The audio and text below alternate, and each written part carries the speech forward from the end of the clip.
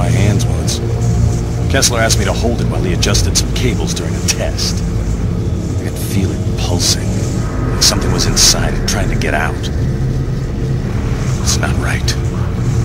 And everyone wants it. That big lightning strike of yours should destroy its protective container. Then we can blow the sphere sky high. How many lives has that thing destroyed? Corrupted? I can't risk it falling into the wrong hands. But it gave me powers once before.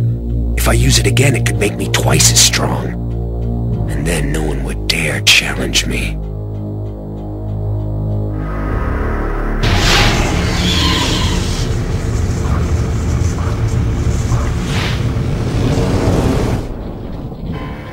I pick up the ray sphere and instantly feel it leeching off me, humming and crackling, growing in power. As I activate it, I think of Trish, how she died, and I swear to myself that I will never let something like that happen again. Then John rips it away, telling me I'm crazy, screaming, but it's too late. The ray sphere breaks open, creating a vortex. It tears John apart, and I run.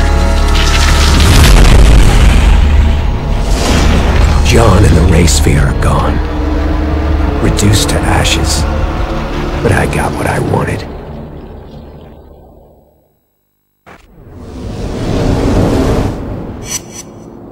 Yeah, that feels good.